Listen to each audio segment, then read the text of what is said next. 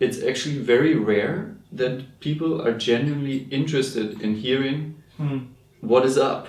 You know, it's usually like, oh, thank you for your service, and the pat on the back.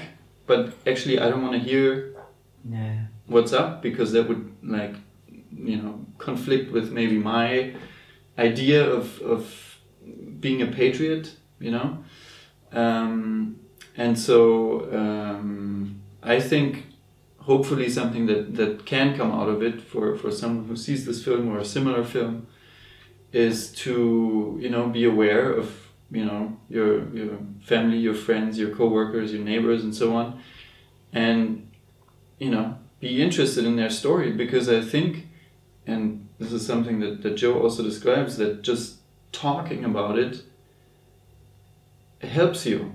You know, it lessens the trauma, it lessens the pressure. And of course there's a point where it's so intense where you need professional help, and you know, you might need medication and it might actually help you.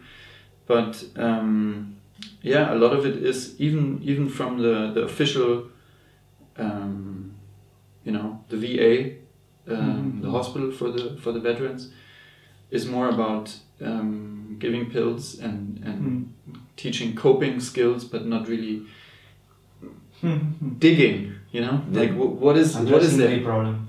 Yeah, they don't want to get to the root of the problem. Is that when soldiers come home, part of us dies in war. If we do make it home, we've left a part of us there, period. And because if you want to make it home, you've got to dehumanize yourself. You've got to be able to act not like a human, you know.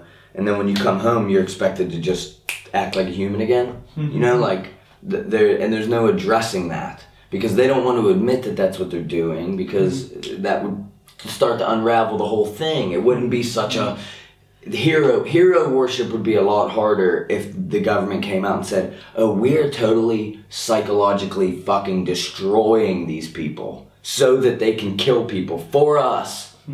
Not for freedom, it's for us. It's just for us and our bank accounts. And then when we come home, fuck them. If they were honest about that, then people would be like, well, I'm not fucking joining that shit. Why would I do that, you know? But it's this whole charade, the red, white, and brainwash, the red, white, and bullshit, you know?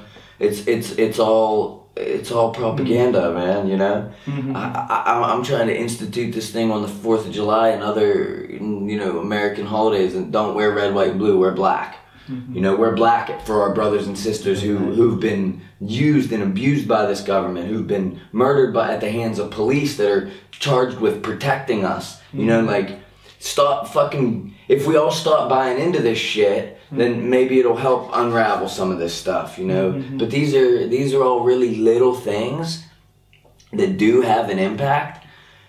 But the whole machine, the military-industrial complex, is $1 billion. It's about to be $1 trillion industry. You know, the defense budget is now $700 billion. Like, what the fuck? We could give everybody in the whole entire world $500 and it still wouldn't be $700 billion a year. So, you know,